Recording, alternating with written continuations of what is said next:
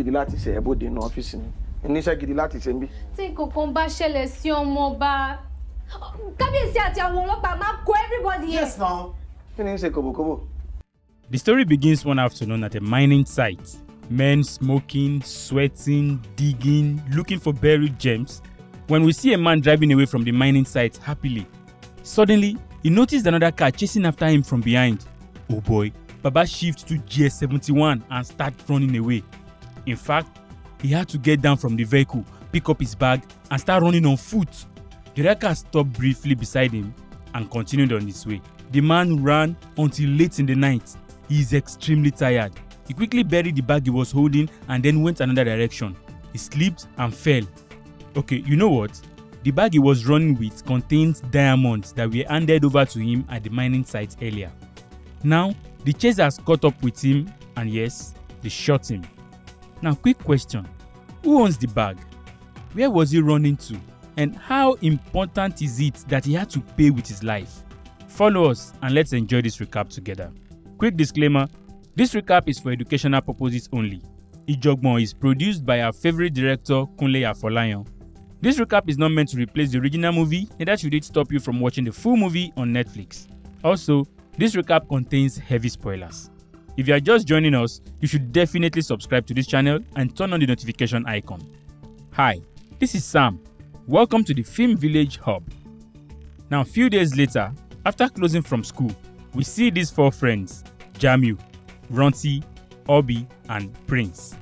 Now, these four friends meet up after school. Their principal even calls one of them. He just waved at him. Look at you. School is over and you are calling me. Come on, get out. They start running. Now, while they were playing and running home, one of them almost got hit by Chief Owonifari's car. He shouts at them and he keeps driving. Wait, Kasali stopped Ronti to collect the money he's owing him. Pay me my money today. Pay me my money today. His phone then rings. Oh, BC, I will call you back. I will call you back. Bra Kasali, look. He turns, they tricked him and escaped. But where are these guys heading to after school? Because this journey is long, you know. They kept going. They kept going. The shark kept going and going. School life. Now they got to the top of a rock.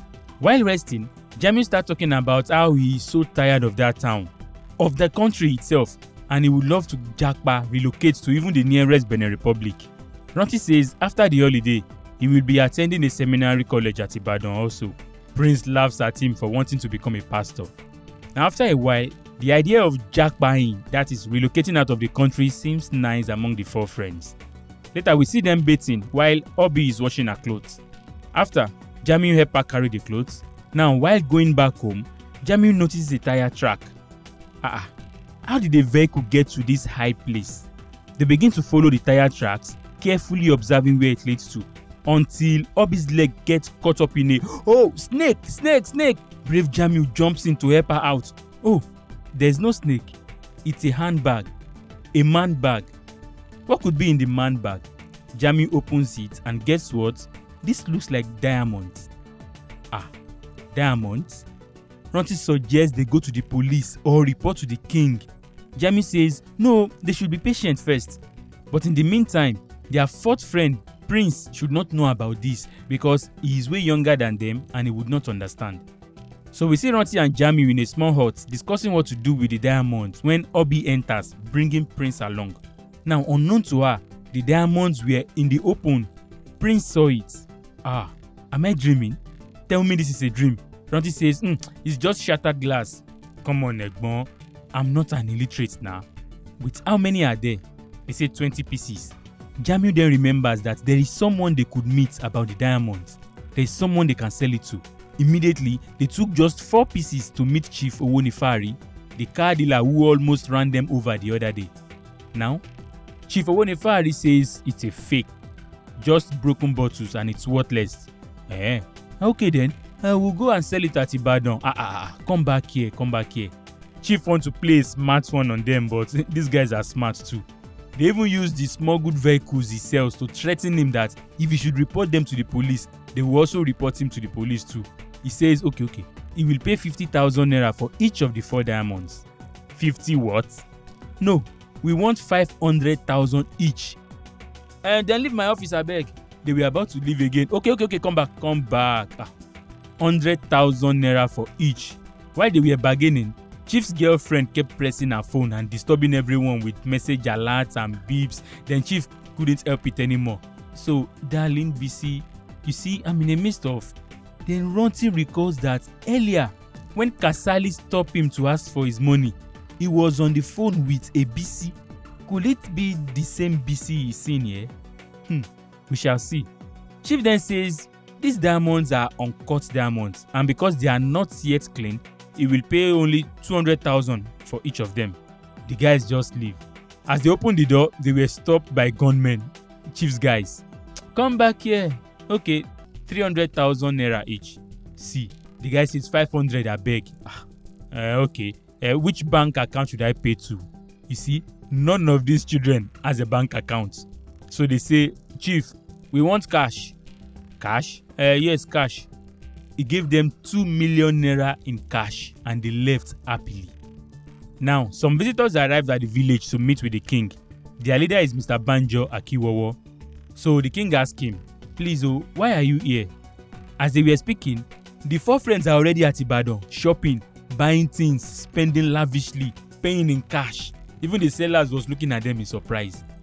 Now, Mr. Banjo Akiwowo tells the king that their mission is to establish a business, an agro factory there at Oyoke. The king is happy. They've been looking for such an opportunity for their village to be developed. The chiefs also supported and welcomed them. They promised to give them any land that they need. Now, at their hideout, Jamiu informs them that none of them should come alone to that hideout where the remaining 19 stones are kept. They must always come in 2s or 3s. He also collects Prince's phone. Bros, don't cheat me now. Come on. If they find such an expensive phone with you, where will you say you got the money from? Oh, that's true. Jamiu then tells Ronti and Obi, the older ones among them, to think straight. They shouldn't let the excitement of shopping and spending get into their head and lose focus.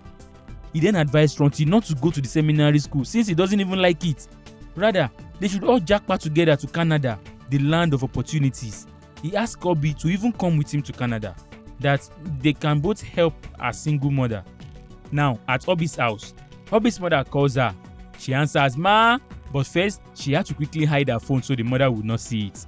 So the mother asked her, what is it I keep hearing about you following boys here and there? See, you are mature though, and you should be careful of where you go with them. She says she does not want any problem. You will be jumping pium about. Now, at Jamiu's house, remember the principal that called Jamiu earlier?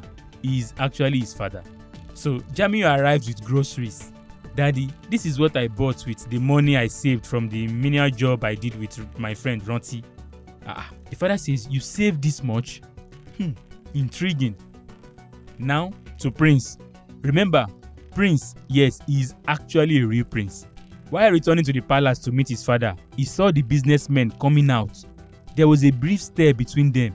Wait, see this guy? His name is Kafanchan. He is the one that shot that man earlier. So definitely, these men are here for the diamonds, not to set up a factory. So Prince asks the father, Daddy, who are those men? The father says, they came from Abuja to establish a company here in our town. Oh, okay. Now at Ronti's house, his father is a reverend. While eating, he asked Ronti, where have you been since morning? Oh, I was at the mountaintop meditating. Oh, that's good. Because even in the Bible, meditation is good, but it must be coupled with serious prayer. You need it, since you will be going to the seminary college next year.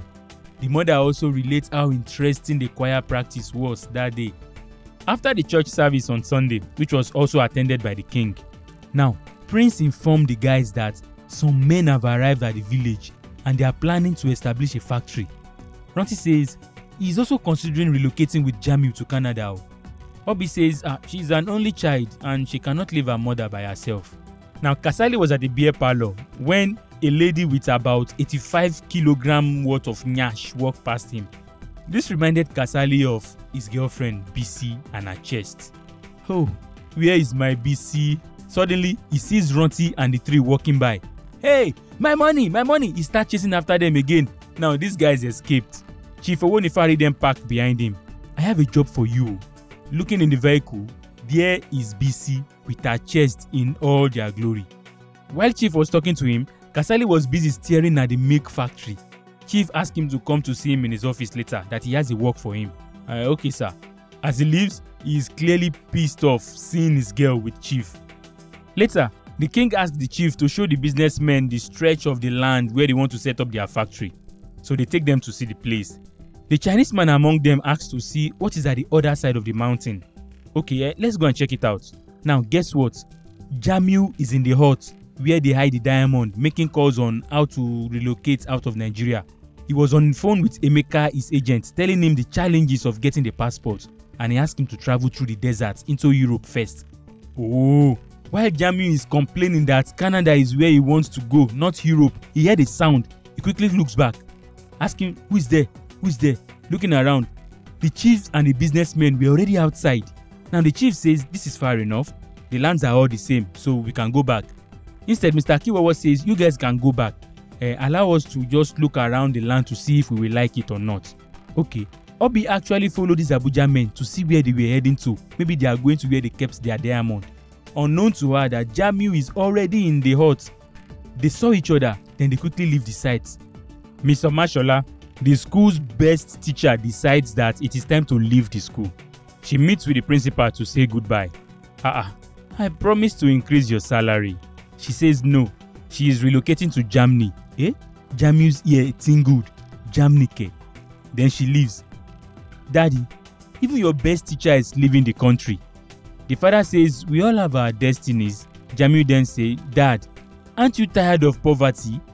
Mommy died because you were too poor to continue her dialysis treatment. Your mother died because the health system is rapidly corrupt and underfunded.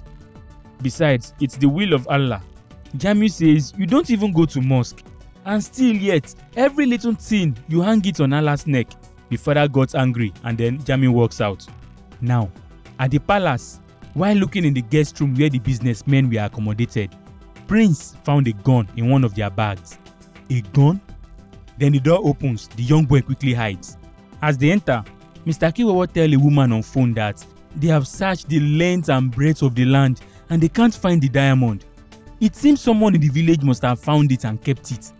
The woman on phone says, in such a village with poor people, it should be easy to find such a person. Kamfanchan says, it seems someone has tampered with his bag. Someone has entered and searched his bag. Mr. Akiwawa says, then there's a culprit in the palace.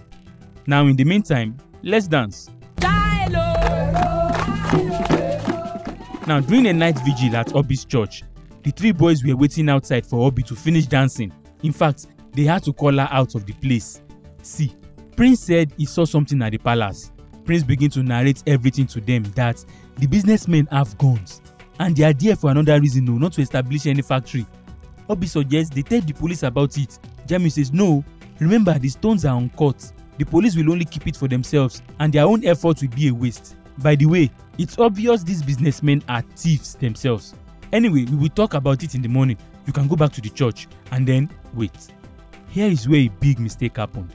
Jamiu gives the iPhone back to Prince to keep. He says, no one should see the phone with you. Why is this a mistake? You'll see. So they left the place. The following day, Prince was trying to impress some girls with his new iPhone 13, even taking selfies with them when he hears behind him, hey, let me snap you. Yes, it's Kafanshan. Fear grips the prince. Smile now. Even the smile was not smiling. After taking the photo and asking the girls to go, Prince started lying that his father the king bought him the phone as a birthday gift. Kamfanchan says a birthday gift of over 500,000. Lemao. That same day, the Chinese man goes up to the hill to Mama Obi's farm. From a distance, Jamiu and Obi saw him. Quickly, he tells her not to answer him or tell them anything. The man brings out the iPhone 13. Prince has been tied up. Obi's mother asks, Obi, what's going on? She says nothing. The man then tells them not to tell anyone or else Prince will die. He returns the phone. He then tells them to bring the bag to him. The mother quickly joins them. What's going on? The man says, nothing. I just delivered a message to them from the prince. Jamiu and the other two quickly rush to the hut to get the diamond. But to their surprise, the diamond is missing. Hey, Where did you keep it? Jamiu and Ronti begins to fight. Where could it be now? They split themselves into three to look for it.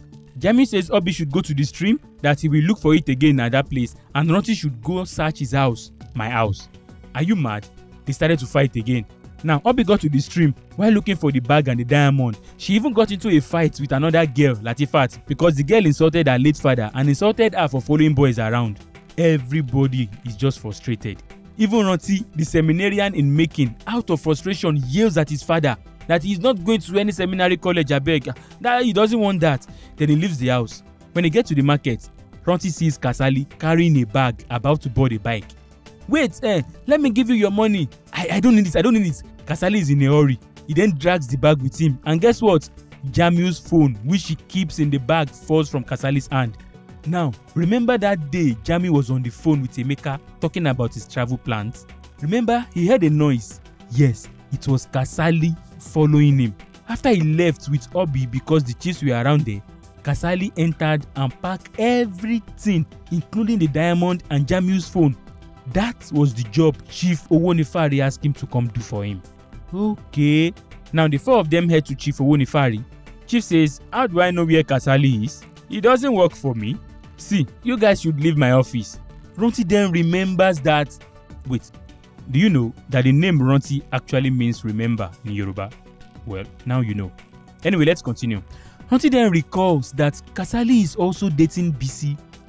Good. He says, see, let's leave the chief alone, please. There is this lady Kasali is dating. Her name is BC or something. If we find BC, we will find Kasali. What is this guy saying? Which BC? My BC or what? Chief was just looking at them. Now, he intentionally said this in presence of Chief. The reason is that if Chief hears that Kasali is sleeping with his girlfriend, this will trigger him, make him angry and goes to find Kasali. Then they can secretly follow the chief and see where Kasali is also. Now Jamiu asks them to follow Chief while he will go and delay the kidnappers not to kill Prince. Jamiu then calls them that he is coming with the diamond. Now, as expected, the chief quickly jumps in his car to go and find his girlfriend, BC. Mr. Akiwawa directs Jamiu to the location where the prince is kept. Jamiu asks to speak with the prince to confirm if he is still alive. He did, but then was warned never to play any trick. Remember Chidera, the woman on phone with them earlier? She had to come find her diamond by herself. In fact, the diamond they sold for 500k each is actually worth 10 times the amount. One diamond is actually 5 million naira. Kafanchan even cuts the prince bid thinking it's a charm or something. Now, Chief arrives at Kasali's house with Ronti and Obi following him from behind. Ronti says if they had returned the diamond to the police as he suggested earlier now, they won't be in this mess. Obi says she is also not happy about Jamiu, so desperate about traveling through the desert. So you, all this while, you still like Jamiu. Ronti then tells Obi that he also loves her. Now, Obi is torn between two lovers on the jukebox. Hey, sorry, let's continue. Now, Chief barged into Kasali's room. These two obviously just finished digging for diamonds, if you know what I mean. You know what I mean? Kasali, I asked you to collect stones from these kids, and here you are collecting my woman. Kasali pushes him away. Look at you. Who is your woman? See, I've been busy before you met BC. She is my BC. I am only pimping her out to you. In anger, Chief brings out a gun and he kills Kasali. He then collects the diamond from BC. Obi runs back to tell Ronti that Chief has collected the diamond. What should we do? Obi then picks up a pan, runs back inside the house. Chief, in anger, then shoots BC. While stepping out of the room, Obi hits him the pan on his head. Baba faints. They quickly picks the bag and gun and they fled. The Chinese man then calls Chidera aside. He told her that he heard from a young child about a legend that in that town, in the olden days, a man called Orominyo had hidden diamond in that village. Perhaps they could try to get that diamond instead.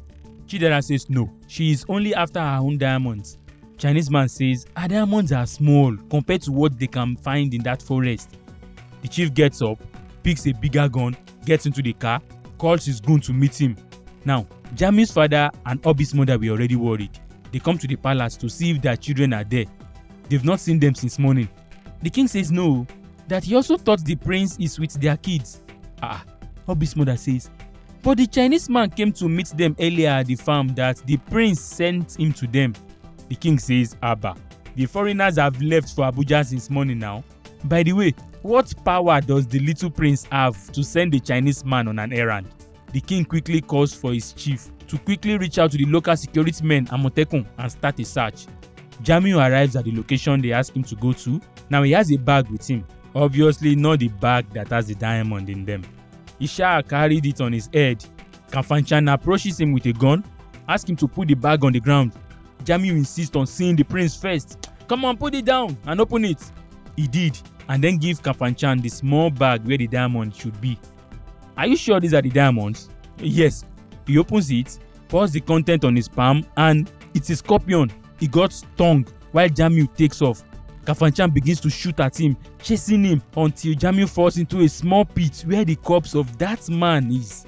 Kafanchan says Jamiu is now useless to him, and as he tries to shoot him, we hear Obi shoots him with the chief's gun, aiming at his buttocks. They drag him as an hostage and then take him to meet the others. Then the standoff begins. My diamonds! No, our friends first. Give me the diamond or I kill your friend. If you kill our friend, we will kill your friend too. Mr. Akiwowo kills Kafanchan instead. Now while running in the forest, Chief Owonifari caught Obi. The reverend arrives at the palace, also looking for the son. The tension is now increasing. The chief arrives with the Amotekun security officer. Ronti's mother says, let us women go to the church while the men go out to search. Abeg, Obi's mother says, all of us are joining in the search, abeg. At gunpoint, Ronti wants to tell them where the diamonds are, but Jamiu kept telling him to keep quiet, keep quiet. Akiwowo gets impatient and was about to shoot when all of them were shot and killed by the chief and his thugs. Chief now asked, where are my stones? Hey, wahala. The children then takes the chief to an open space where they bury the stone. They start looking for it. The furious chief is now more threatening than before. In fact, he vows to bury all of them alive if they fail to bring the diamond out. The search team arrives and found the men dead. The chief says he knows them. They are the men from Abuja. Wait, but there is one of them missing. Which one? The Chinese man is gone. Now, because these children were wasting time, to punish them, the chief shoots the prince. Hey! Quickly, they give him the bag. Now, to further punish them, he orders his thug to kill all of them. Then, they were shot. By who? The missing Chinese man. Oga, wait. I know as Chinese man, you like business. Diamond, me, you, share equally. Chinese man says, no, I don't like your deal. He kills the chief and then takes the children away. The search team arrives, finding the chief's corpse. While wondering what is going on, the reverend's phone rings. It's his wife. She says, they have all been found and the prince has even been shot, but they have taken him to the hospital. Wait, where are they? Everybody, let's head to the police station for the interrogation. Now, these children told the police officers that those men are human traffickers. They deceived that Chinese man. They brought him to Nigeria only to scam him. Wait, you know what? The truth is that night, the Chinese man had Chinese charms on, aka bulletproof. That was why he did not die when Chief Owonifari shot him. He says he did not come all the way from China to die in Nigeria because of these few diamonds. And for the Chinese man to save himself from being part of the human trafficking ring, he made a deal with the children. He gave them all the diamonds and asked them to lie that he is the one that actually rescued them from Kafanchan and the other human traffickers. This is the reason why the children told the police a totally different story as to what truly happened in the forest. This man na big scammer. His reward now is that he will be given a permit by the king and the government to mine for natural resources in that land because he saved the king's son. The police had to let the children and the Chinese man go scot-free. The children then went to the hospital to meet the prince, their friend, who is yet to wake up from the gunshot wound. Now, after leaving the hospital, Jamiu, Ronti, and Obi get into a fight as to who should hold the diamonds. Now, for you to understand the ending of this movie, let us go back to the very beginning. There is a tales by moonlight being told in that village about how Oromiyan, a Yoruba deity, founded that land with treasures. But because the treasure in that land brings out greed and selfishness in men, making brothers fight brothers, Oromiyan hid the treasure beneath the earth. Now, that same story is repeating itself again. Ranti says he wants his own share of the diamond. Jamiu says no, he won't give him. Obi says, give him his share now. Jamiu insists that if anyone should find that diamond with Ranti, where will he say he got them from? Ranti says, Jamiu is only being greedy. Even at gunpoint, when they were about to kill him, Jamiu still refused to tell those men the location of the diamond. Jamiu doesn't care about anyone else but himself. Ranti said a lot and this led to a serious fight. They even pushed Obi to the ground. This pained Obi seriously. Remember the decision Oromiyan came to save his land by hiding the diamond in the earth? Obi had to make that same difficult decision. She took the diamonds and threw them in the river. All gone. At least to save their friendship and their life, which is worth more than diamonds. Now the movie ends. This is a vital lesson. Those 19 stones, with each one priced at 5 million naira, making all 19 to be 95 million naira, is not enough to die for. Or is it? What do you think? Can you die for 95 million naira? Let me hear you in the comment section. Thanks for watching, guys. Please don't forget to like and subscribe. And until next time, I am Sam, and this is the Film Village Hub.